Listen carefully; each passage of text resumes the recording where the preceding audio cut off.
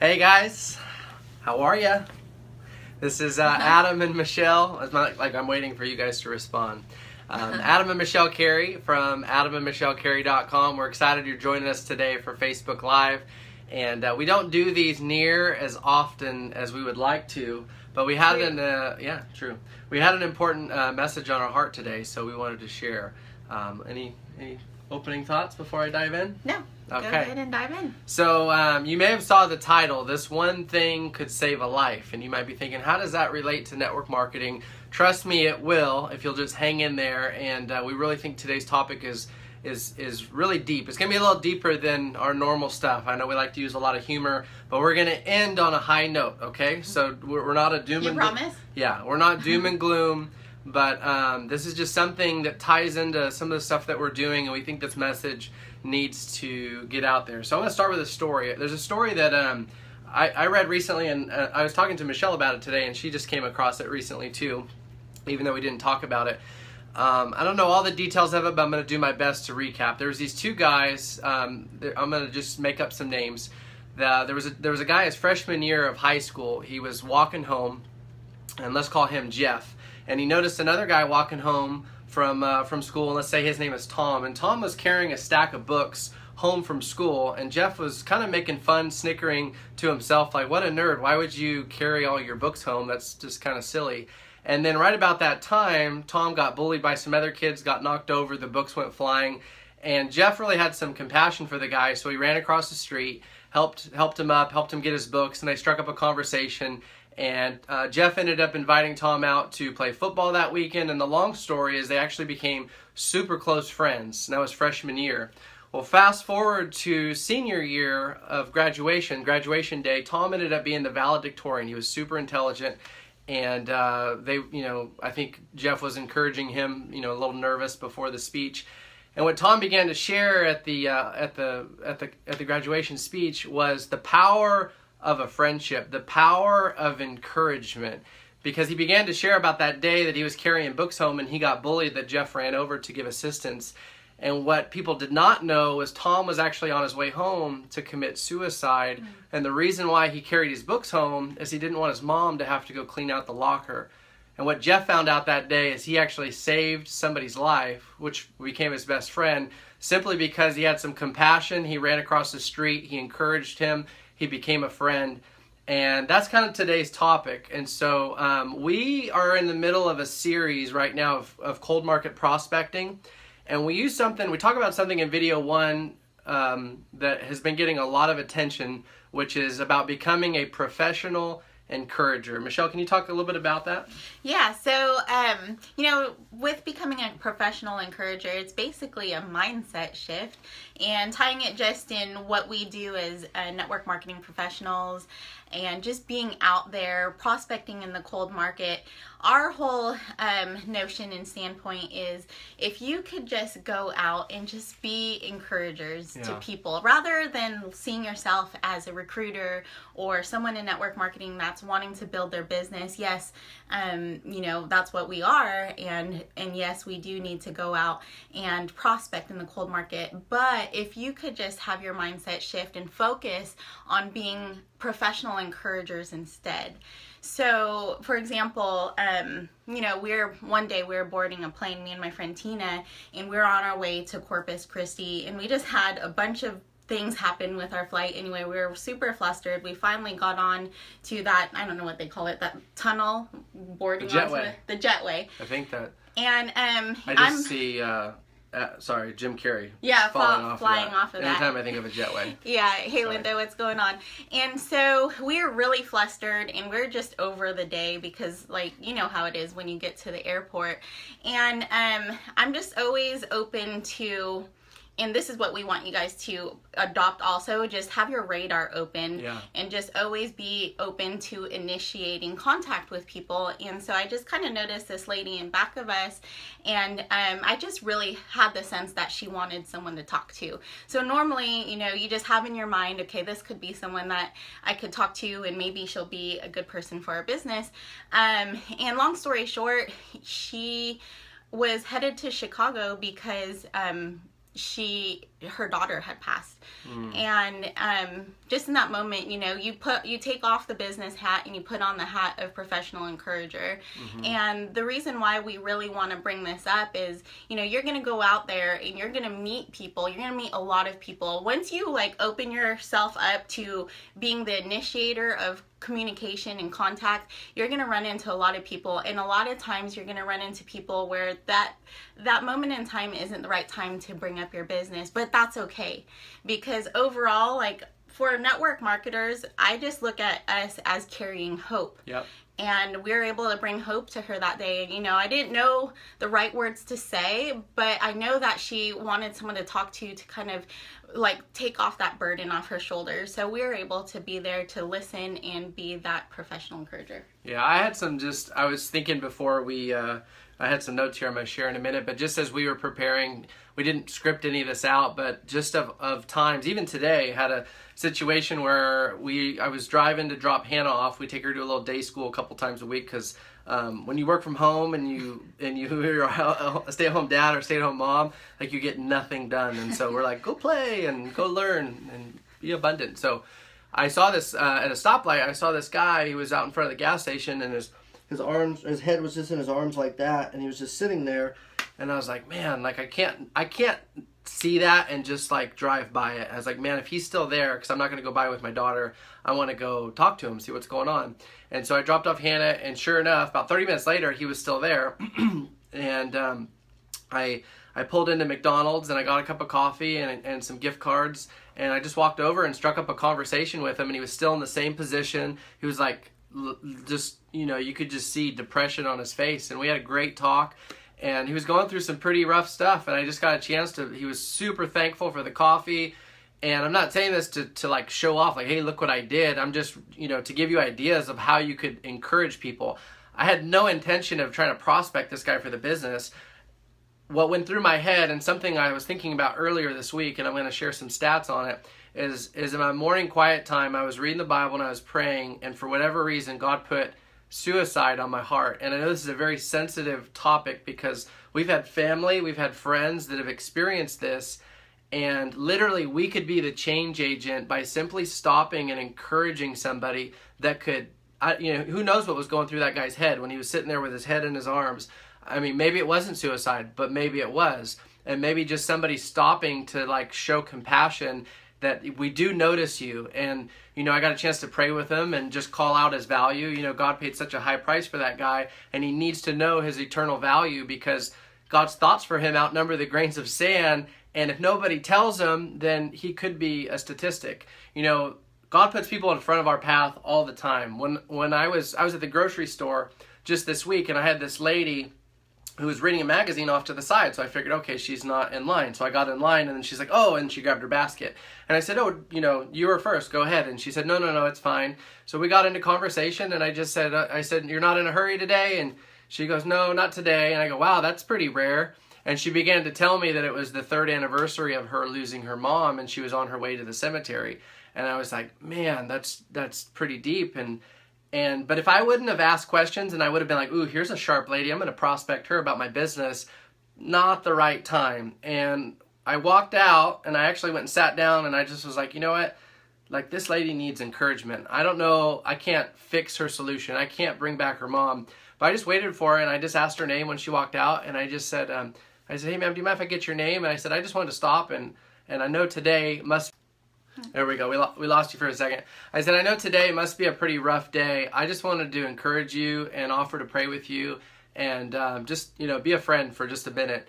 And she declined me praying with her, but she was just super thankful that, you know, I stopped. And we've had so many of those types of encounters, and they don't all... My master scheme is not to lead to business. It's just to encourage people. And so before I read this, did you have any other thoughts on that before? Yeah. So I think like the biggest takeaway in that is that when you're out and about, and you know, you're in the back of your mind thinking about like running into people, about like prospects, about your business that you want to bring in to your business or bring your business up is one, just adopt the listening skills and be able to ask questions. Yeah. If you've followed any of our trainings, and we always talk about that, you know, just being able to ask questions to uncover needs that you could fulfill with your products, your service, or your business opportunity. And a lot of times that need is going to go beyond that, and the need is going to be something else. So we just really want to make sure that, you know, as you are out there, that the ability to transfer the hat from business to, you know, to just being an encourager is just you know, you're just sensitive to that, you know, you're just sensitive to other people and what they're going through, and being okay with it not resulting in business. I think in the beginning we put so much pressure on ourselves to grab the name and number. Oh, how many names and numbers did we get today? And I think with that pressure, it almost flips the script. See, when you go out and you don't put any pressure on, you know, cold market recruiting, and you don't put any pressure on yourself, and then people are just more attracted to you, and you end up having more opportunities brought to your way because you're not putting all of that pressure and expectation on it. So yeah, I was thinking some of the most powerful moments I've had is like on my busiest days where I'm just really selfish. I've got an agenda and I'm trying to hit my schedule, and the bank line's taking forever, and then the people at, you know, the grocery store are just taking forever, and it's like, come on people, like get your act together. But I end up running into somebody that really needed encouragement. Recently on a trip out, I had one of those days and I was super frustrated, and it just started to get to me, and then I ran into a lady in the parking lot that was like in one of those motorized carts. She couldn't even load her stuff into the car. I got a chance to talk with her and pray with her and just to like be a friend for a minute. And she was just like blown away that like someone took a minute out of their schedule. But, you know, here's something that's weighing pretty heavy. We're going to end on a high note, okay? So just hang in there. This is serious stuff. But we had a mentor of ours this week lose his son to a car accident. And it's tragic. It's so sad, and everybody has questions. There's more questions than answers, obviously.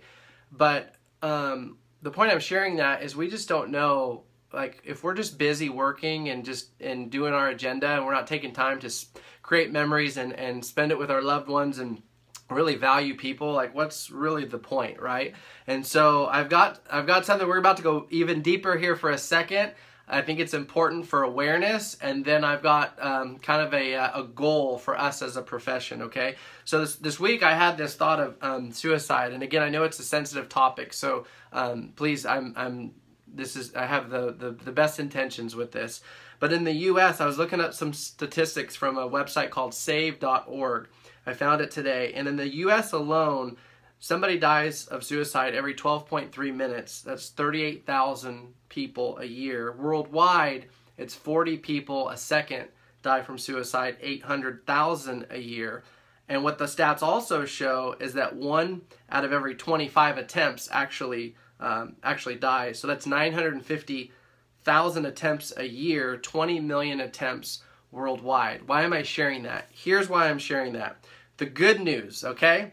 Our profession of network marketers, direct sales, entrepreneurs has some of the most life-giving, encouraging, amazing, on-fire people that I've ever met, worked with, or watched on video. And I asked my good friend at Networking Times, Josephine, thank you for getting back to me today. But I asked her how many people are in network marketing in the U.S. and worldwide. 20 million of us in the United States, 103 million worldwide. So here's my ploy, or here's my question for you, is what if every day we just intentionally, as a profession of some of the most encouraging people on the planet, we just encouraged one person a day? Like we took our agenda to the side, we took our selfishness for the side, 2 minutes, and we just encouraged one person a day. Guys, there's 103 million of us global.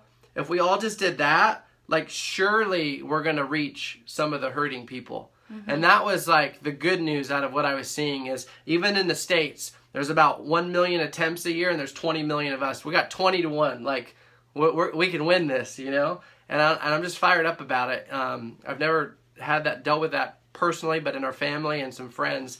And so our wish for you is that you would really adopt this phrase of becoming, or this title of becoming, a professional encourager. And just go out today without your motives, encourage people. You're going to get into more conversations. You'll find walls coming down, doors opening up. And again, this all can tie back into the cold market prospecting series that we're doing, growing your business. It's just a win-win. So I want to do one more thing before I end, but I just want to make sure, see if Michelle has any closing thoughts or comments. I would just say that I noticed a difference with our fulfillment when we adopted that mindset of becoming a professional encourager, that the fulfillment of our business, like just the feelings that we had of our business completely changed, and it improved. And it became a lot more fun, because in the beginning it was like, gosh, I gotta go prospect, and it was a lot of the awkwardness because it was forced.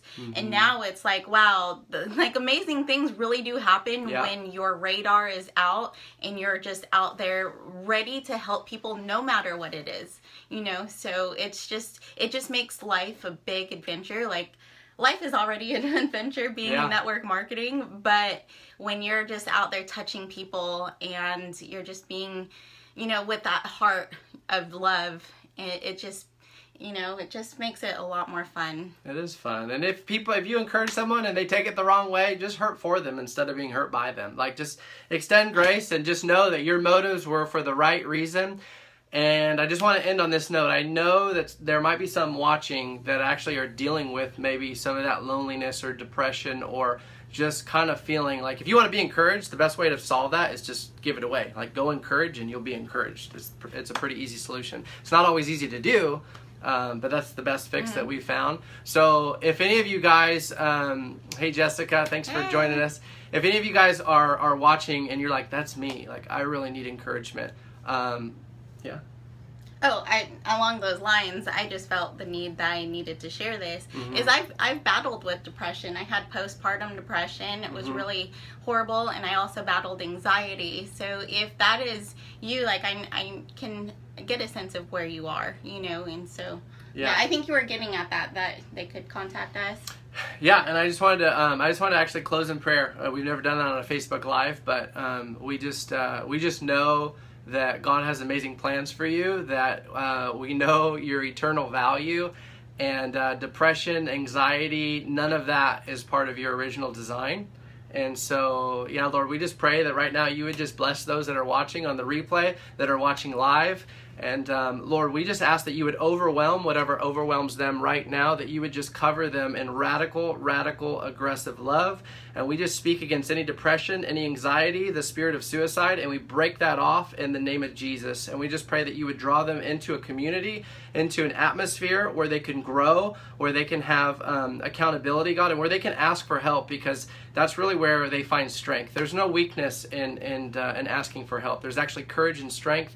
And that was said by a pastor buddy of mine actually recently. So Father, we just bless them, and we just ask that you would wrap your arms around them, and you would just break off any root that's not from you, in Jesus' name. Hey guys, thanks for watching. And if you got encouragement from this, number one, share it and let some other friends know. But what we would love to do is go encourage somebody today, and then come back to this post and comment what you did, not to show off, but to give people ideas of what they could simply do. Send a text, make a call, buy somebody a meal. If you're at Starbucks, just buy the coffee behind you. Whatever it is, as small, as little, or as big as it is, go encourage somebody today. Come back and comment below, because I'd love to hear your ideas. They're probably things we haven't thought of. Yeah. So thanks for tuning in. We're going to get back to work. Hope you guys have an amazing day.